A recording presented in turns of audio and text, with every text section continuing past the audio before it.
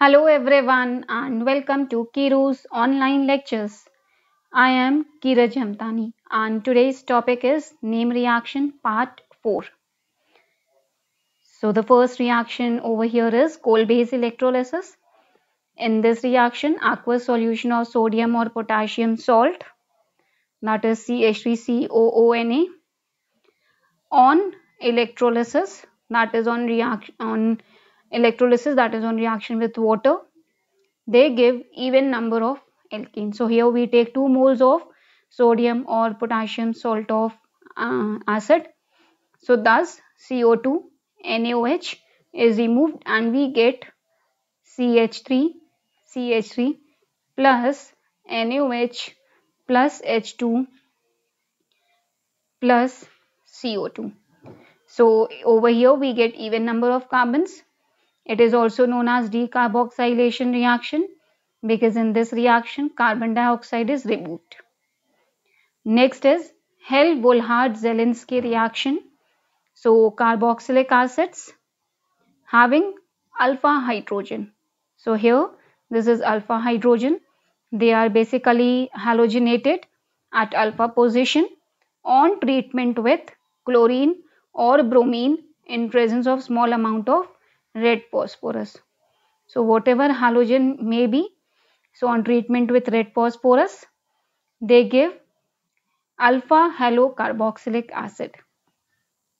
So thus we get over here alpha halocarboxylic acid. This is known as alpha halogenation, which is Hell-Wohlhard-Zelinsky reaction. Next, Gabriel-Thalamide reaction. In Gabriel-Thalamide reaction, first of all, this thalamide, we have thalamide over here, which is CONH. This thalamide is treated with KOH. We get potassium salt of thalamide. This is potassium salt of thalamide, which on reaction with alkyl halide gives alkyl thalamide, that is CONR, alkyl thalamide. Now this on reaction with NaOH will give, this bond will break and here we'll get RNH2. Thus this reaction is basically for primary amines only. So here we'll get COONA along with the formation of primary amine. This reaction is basically used to prepare primary amines only. Hofmann-bromamide degradation reaction. So here amide with bromine in aqueous or we can say ethanolic solution of sodium hydroxide, it gives primary amine. So RCONH2 with bromine in aqueous or ethanolic solution of sodium hydroxide, it gives primary amine, plus Na2CO3 plus NaBr plus water. Here we can see in reactant and in product. In product we are getting one carbon less than reactant. Therefore this reaction is known as degradation reaction. Moving on to next, that is carbylamine reaction. So in carbylamine reaction, aliphatic or aromatic amine, they are treated with on heating with chloroform, that is CHCl3 and ethanolic potassium hydroxide. They form isocyanides. This is isocyanides test also. This isocyanide has foul smell along with the formation of KCl and water.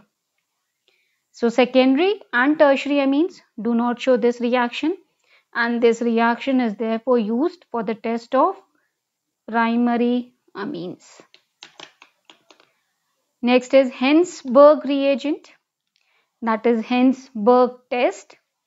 So benzene sulfonyl chloride, that is C6H5SO2Cl, is Hensberg reagent which reacts with primary and secondary amines to form sulfonamides. Now this reaction is only shown by primary and secondary amines because primary and secondary amines have replaceable H.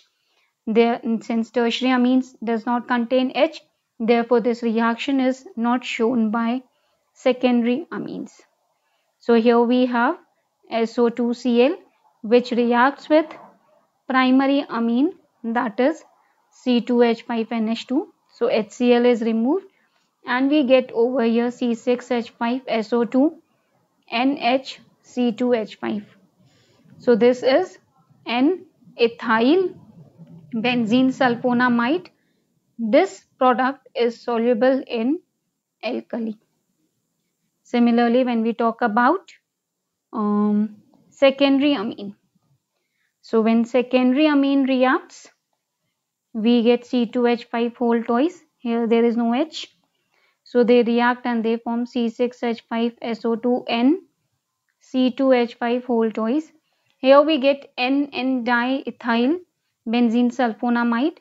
This one is insoluble in alkali. So this is the test to distinguish between primary, secondary and tertiary amines. Moving on to next, which is coupling reaction. So benzene diazonium chloride, they react with phenol, in which phenol molecule at its para position is coupled with benzene salt to form para-hydroxybenzene. This type of reaction is coupling reaction. So we have C6H5N2Cl. So the para position hydrogen, this is in para position, it is replaced by Cl and thus these two products combine. So here we get C6H5N2, then this is hydroxy.